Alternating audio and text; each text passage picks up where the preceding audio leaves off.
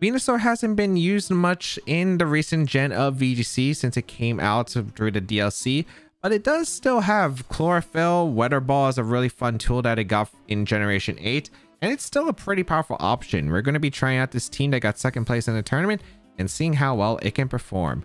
This Venusaur and Walking Wake team did extremely well, getting second place in a tournament. Overall, we have the Torkoal Venusaur, the classic, which is able to threaten quite a bit with that Weather Ball, and the Sun with Terra Fire as a defensive option against fire types, but also the Power Weather Ball. It is really nice being able to resist Flutter Mane and threaten Terra Fairy as an option, because Sludge Bomb will then one-shot the Flutter Mane if so.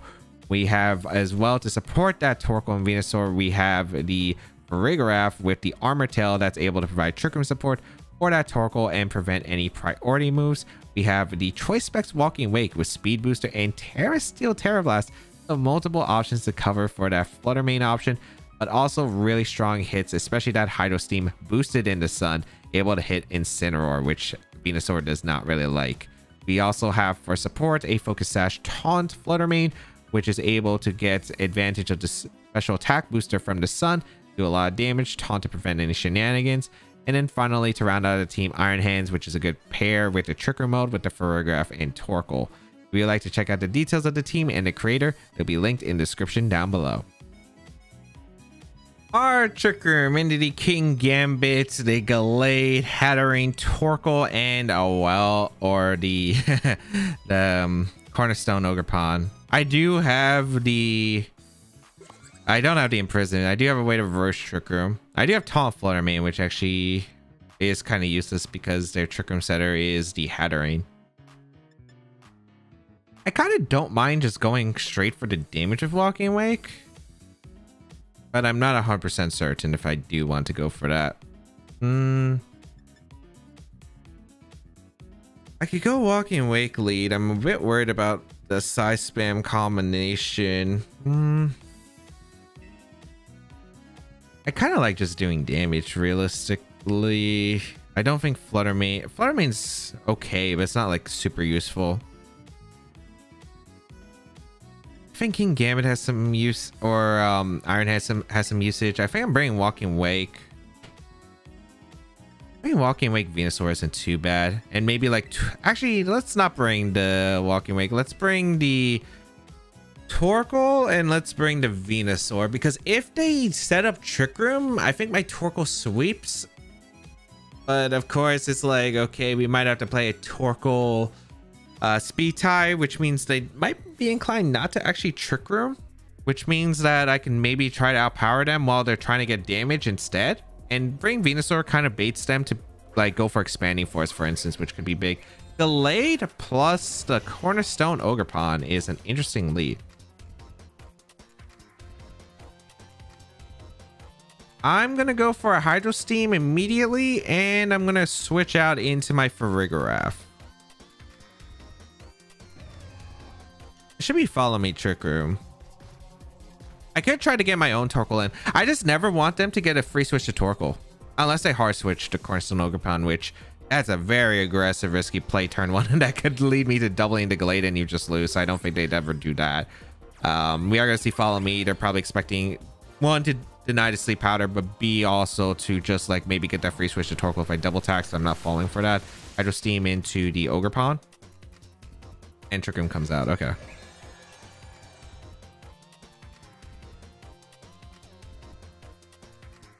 I should be slower than Cornerstone Ogerpon, unless it's Cornerstone Ogre. I don't know if they run max speed on this. I actually don't remember what they run on the hard Trick Room. I know they run it, but like, I think this is probably a Hydro Steam in the reverse Trick Room mode. I could also just Psychic if I want to. I think I'm gonna reverse Trick Room and Hydro Steam attempt. Let's see. Because they're gonna go for Sacred Sword to get damage. All right, that's perfectly fine because I do have the Citrus Berry. And then a Hydro Steam will do a lot of damage to the Cornerstone Ogerpon. Oh, it is slower. Okay, but with that Citrus Berry, I will survive to double up. Perfect. Okay. Hydro Steam will come out, knock out the Ogerpon. Huge. And now we threaten Helping Hand Hydro Steam as well. I just don't want them to really get a free switch to Torkoal, because I think as much as I can beat it because we have a 50-50 with the with the speed tie potentially. I just don't want to get Eruption next to like a partner that can actually threaten Walk and Wake for the knockouts. So that's the reason why. Let's see who's coming out. Hatterene? No, Indity. Okay. I'm going for the knockout into the Glade if they give it to me. So I'm going to go for the Hydro Steam. I'm going to go for Helping Hand. I think this is probably they're going to attempt a Trick Room with the Indity and take the knockout into my Farigiraf. That's my assumption here. Because they might be scared of Imprison on the Farigiraf.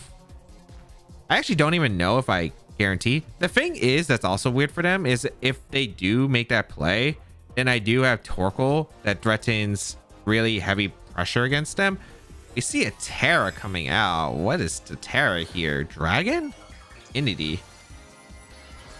Fairy.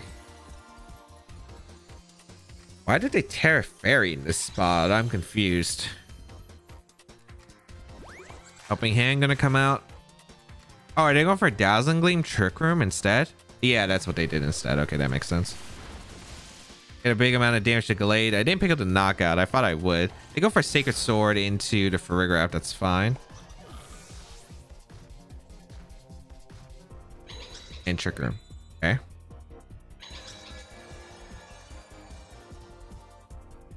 All right. Time for a bit of a gamble. I do have pretty decent Terras that are still useful here, though. I go Torkoal for the Sun, but I also specifically threaten the Glade. We're going to have to play a bit of a game, I think, between are they going to Wide Guard or not. Actually, no, this is probably a super safe play. I think I just go for Eruption and I hard swap here into Venusaur. Yeah. That play does lose to Torkoal. It doesn't. No, that play doesn't guarantee lose. I was thinking they switch out Indity and click Wide Guard. It loses to Hydro Steam the Indity slot.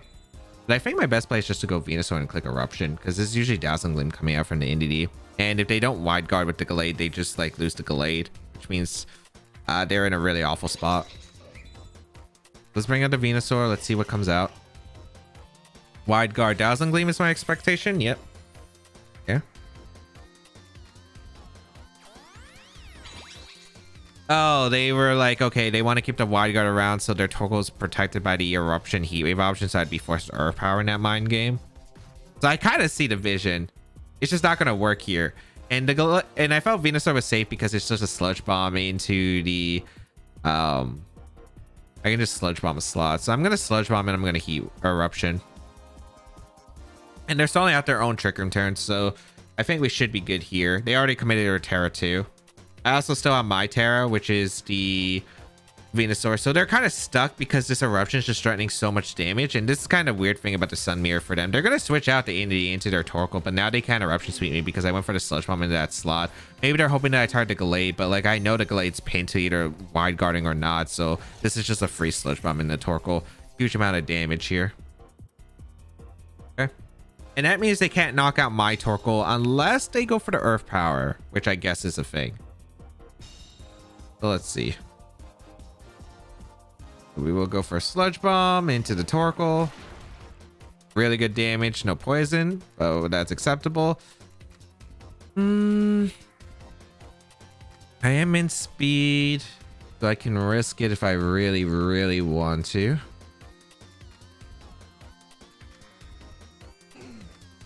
Because the play here would probably be to just Earth Power the Glade. I want to scout for what they're going to click. I don't see a problem with scouting here. There's no really bad reason to. I want to see what they're locking in. Is this going to be Wide Guard or is this going to be something else? Because the Glade attacking the Torkoal actually being able to knock out my Torkoal is a big question. They lock into Wide Guard. Okay, so they're not going for Psycho Cut. If they have Psycho Cut, I don't know if they do. Heat Wave, yeah, that's fine. All right. I'm going to tear my Venusaur down. The Venusaur should be super safe to win the game guaranteed. So I'm going to target the Glade slot with Sludge Bomb into Earth Power. And I think the only way they would knock me out is if they have like Expert Belt or some ground boosting item and Earth Power. They could crit me too, I guess. I should Eruption actually, because even if they Wide Guard, it's fine. I think I'm pretty sure. Yeah, no, I should be fine. I think Walking Wake should win, because it's just impossible for them to reposition. So I'm bringing out the Terrifier Venusaur. They're gonna lock in the Wide Guard, so I think I guarantee win, unless they Earth Power read, I guess. Eruption. Could have Earth Powered, but I don't know. The thing is, Gallade has decent special defense. I'm worried Earth Power is not able to KO, but yeah, they lock in the Heat Wave. Actually does a lot. It's specs. Okay. Sludge Bomb gonna knock out the Gallade, but I am able to seal up the victory here. Perfect. Okay, and it's just Indeedee and Torkoal left. Trick Room's over. I can Sludge Bomb the Indeedee slot, and the Walking Wake just wins afterward.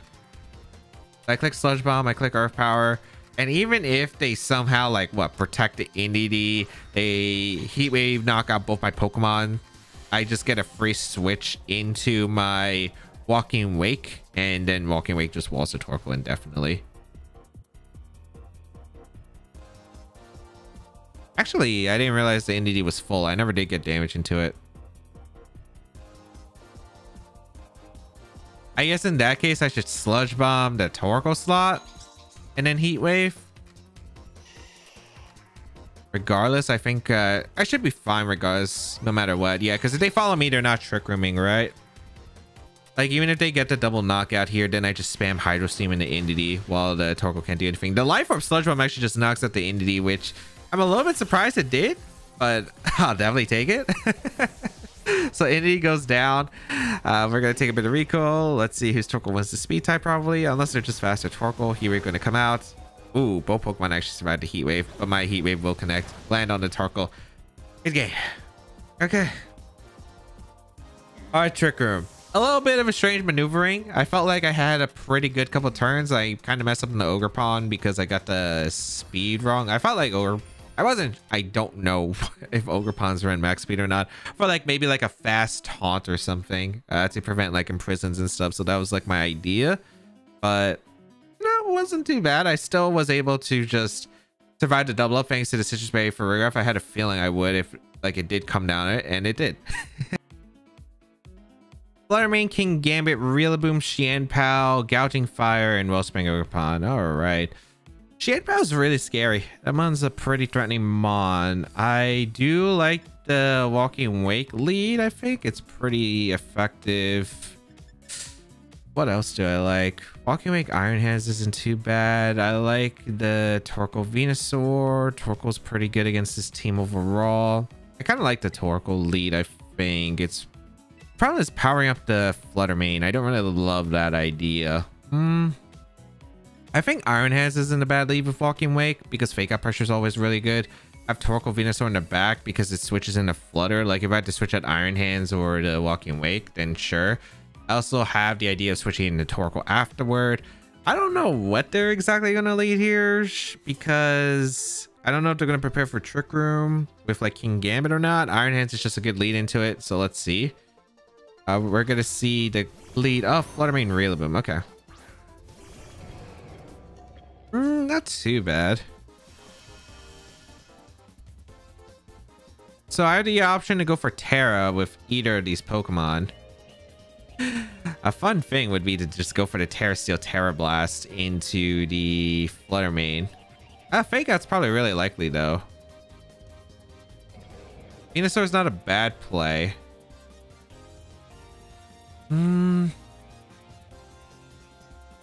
I think I like the idea of going for the Terra Blast and just switching out into Venusaur.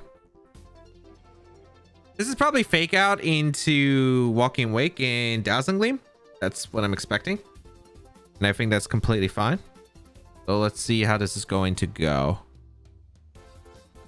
Because I like the idea of Terra Steel, Terra Blast into Fluttermane. If I do get it, it's a really nice combo. But I need Walking Wake around so I can pressure the Gouging Fire, which is a pretty important one. Looks like we're not going to see like a Terra Fairy for like a Dazzling Gleam turn 1. Okay. Let's see. Walking Wake. Is it fake out? Oh, wait, what? Is it Rillaboom Terror? Oh, Fluttermane did Terror. They're just a slow Fluttermane. Wait, that's actually pretty huge. Okay. That's good for me. They faked out the Iron Heads too.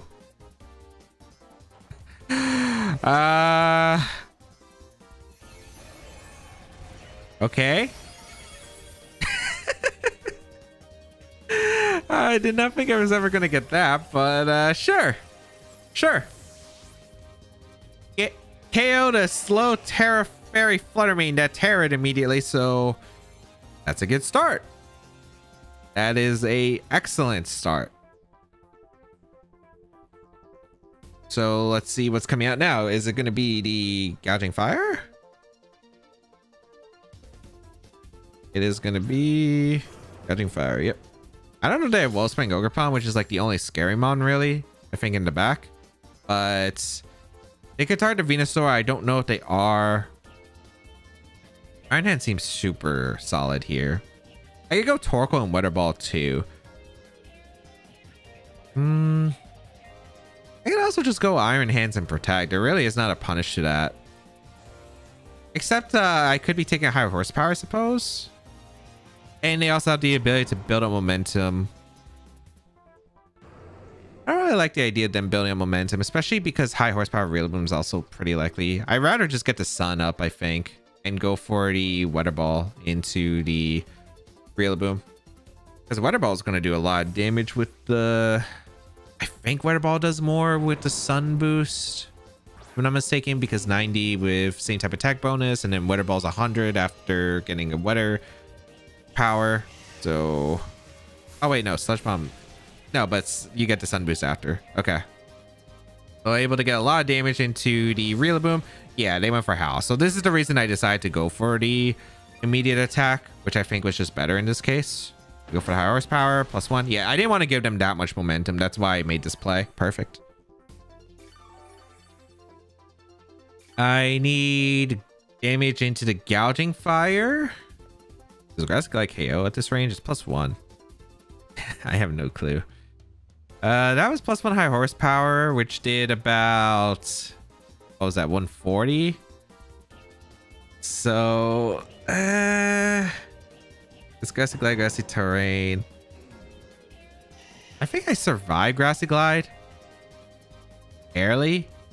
I think I just Weather Ball, because they don't have a switch into Weather Ball, and I Earth Power.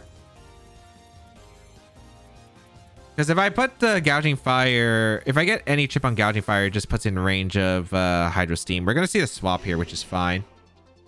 Into Qian Pao. Okay, so it's not Wellspring Ogerpon in the back, which actually helps out a lot.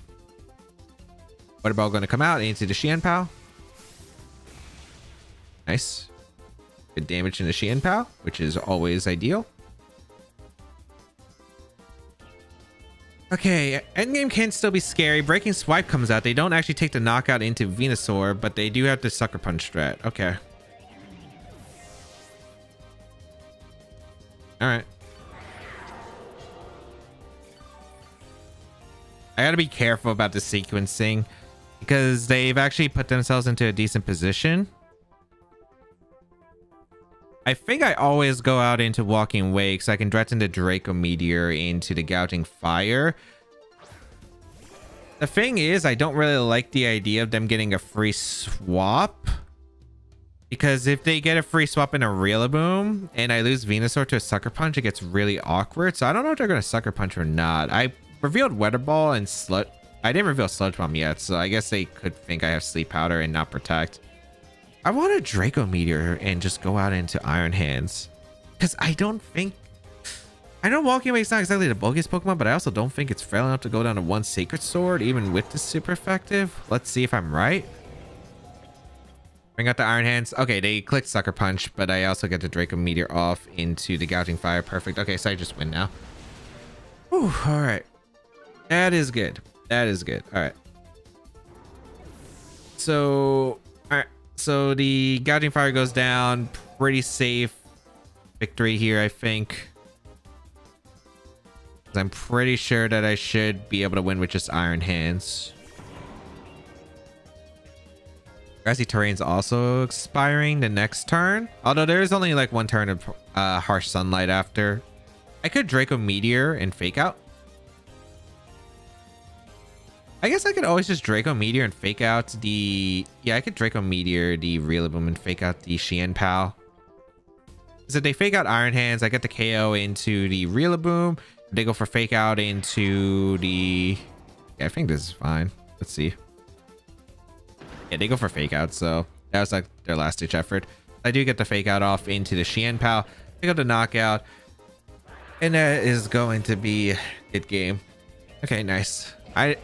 Like switching probably would have actually been bad because I was worried about like, oh, what if they high horsepower crit my Iron Hands and protect Xian Pao? I guess I could have faked out the Rila, but could have been awkward, I think, if like the Xian Pao attacked. So I wasn't sure if there's 100% safe like switch play. So just like attacking with both kind of worked out. And then I can just Drain Punch the Rillaboom and finish it off here.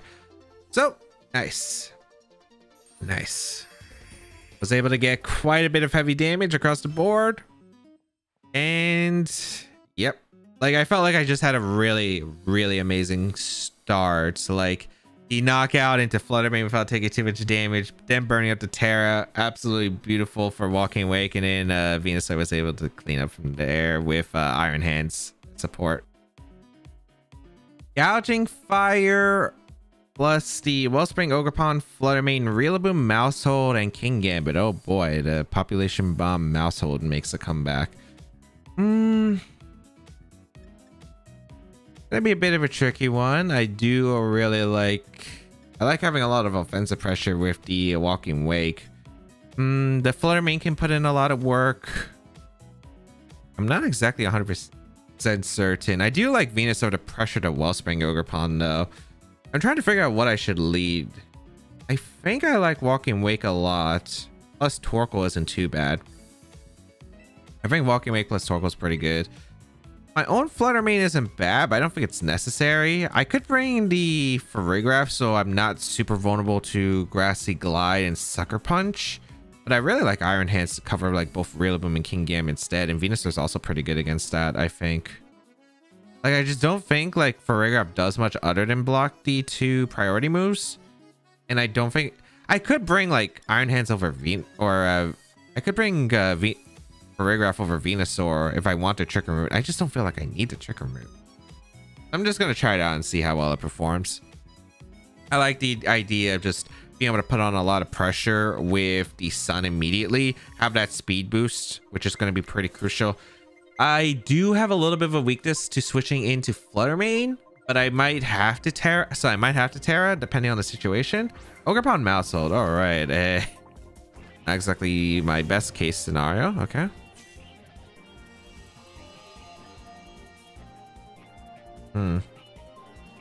Activates the photosynthesis. I get my speed boost. Okay. Population Bomb is scary, but in order for you to Population Bomb my Walking Wake, you have to go for A, Follow Me with Ogerpon, and B, a Population Bomb into the Walking Wake. So you would have to give up your Mousehold. I think my best play is actually just to go for an Eruption, try to KO the Mousehold as quick as possible, and maybe just Flamethrower that slot as well. I could Terra as well, my Walking Wake, but I don't really feel like it's that necessary, at least immediately. So, you know, I'm just going to Flamethrower and Eruption. They go for the Follow Me, which is fine because I get a huge Flamethrower off into the Wellspring Ogerpon. So Wellspring Ogerpon takes a bunch of damage. Population Bomb is going to come out of Walking Wake, and I'm okay with trading Walking Wake if I get both knockouts. I went for the Eruption for this purpose because I knew that the only way the Mousehold was getting an attack off was me going... was that exact play of the Follow Me plus the Population Bomb. And since they didn't target the Torkoal, let's Eruption and bring this to a 2v3 situation immediately. So I'm very happy about this. Assuming this KO's Mousehold, but it should. Yeah. Excellent, excellent, excellent. Okay. The only problem is I did get rid of my best answer to the Gouging Fire, but I mean, I do have Torkoal with Earth Power, which can put on enough pressure. I think I just go Venusaur. So Gouging Fire is going to come out, and the Flutter Mane? I want to see if Flutter Mane's the last. Okay, it's Flutter Mane. Should be specs on this team. Speed booster, not too surprising. Okay. I guess the question is, do I want to target the Gouging Fire or do I want to target the Flutter Mane? And are they going to lock in a fairy move? Because if they lock in a fairy move, they're not doing that much damage to my lead.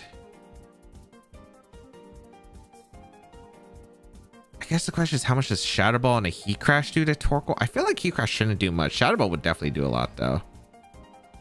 I think the best play is probably just a Heat Wave, the Flutter Mane. I don't feel like... Actually, no, I don't think Terra's ever to play. I think it's just Heat Wave and Sludge Bomb. I could Terra Fire too, which isn't a bad play, I suppose. But I think I'd get 2-shot anyway, so you know what? I'm just going to Sludge Bomb the Flutter Mane. They do Shadow Ball lock in, which makes a lot of sense to me, okay? Ooh, does a lot to Torkoal, actually. Here comes a Sludge Bomb into Flutter Mane. Really good damage. Did you double up? Okay, they went for the Heat Crash into the Venusaur. Perfect. Okay. And we should be able to pick up the knock on the Flutter Mane here with the Heat Wave. Nice, we connect. Okay, that's all I needed. Getting rid of Flutter Mane. Granted, it's still not an over game. Because they do have... they do have the option to burn the Iron Hand, so despite this being like what could be potentially really good, it's still not really yet. Because there is the Burning Bulwark, and I think you should always Burning Bulwark here.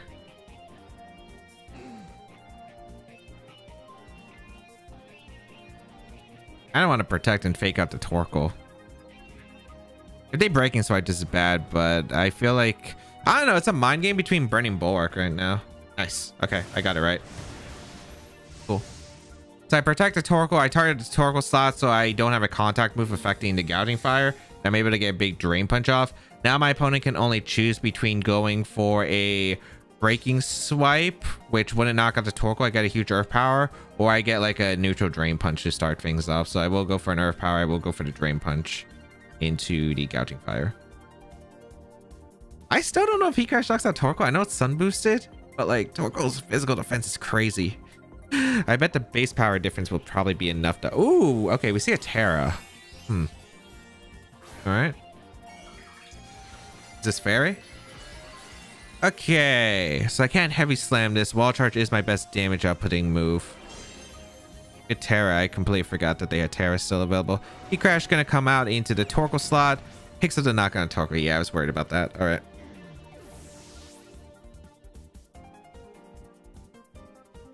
Drain Punch and a Gouging Fire. Actually doesn't do that bad damage, actually. Every turn I have to guess on the Burning Bulwark. I'm gonna Wall Charge because I think Breaking Swipe's coming out, yeah. So I'm getting it right. The problem is it enough? So I have no idea if it will be enough. Here comes a Wall Charge. I don't know. Instincts. Protosynthesis is not going to matter because of speed. I like how I have to guess every turn of whether I'm going to go for this. Granted, I think if I Terra'd the Venusaur, it was probably better. Yeah, I probably should have Terra'd the Venusaur. Because I ended up not using this Terra. I thought I'd be able to get more damage from the Gouging Fire potentially, but the Shadow Ball did a bit more to the Torkoal into the Heat Crash. Actually pick up the knockout with Sun. Fake out or Wall Charge? I'm gonna fake out. Nice. Okay, I'm getting the calls right, but I still have to win the game. That's the thing. Yeah. You go for the Wall Charge. It's probably Breaking Swipe again, because I think Heat Crash just like no damage to Iron Hands. All right, how much damage are we doing with Wall Charge? I think it's a guessing. I do think it's a guessing game. I went aggressive the last time. I'm gonna risk it. Ah, had to get it wrong eventually. All right, I had to get everything right. The game's still winnable if I crit, I think, into the Gouging Fire, because I think I got stalled out by breaking swipe into crit. I think this game plan was just a lot worse. I did get rid of the Flare Main, but I took more damage than I expected. I think I had to tear the Venusaur there and go for the what's it called? I had to go for the Terra Fire Sludge Bomb into the Flutter Main plus the thing, and I think I would have been in a much better spot. I think I lose now. Yeah, because I'm not doing any damage to Gouging Fire. I don't even think it's in crit. It might be in crit range, but I just don't think I'm gonna, because they Burning Bulwark, stall out, turn to burn, and then I'm gonna get crits. So played a little bit bad against the Gouging Fire. I also should have probably remembered that they had Terra, and I could have went for the wall charge. So just like 2 probably mistakes here.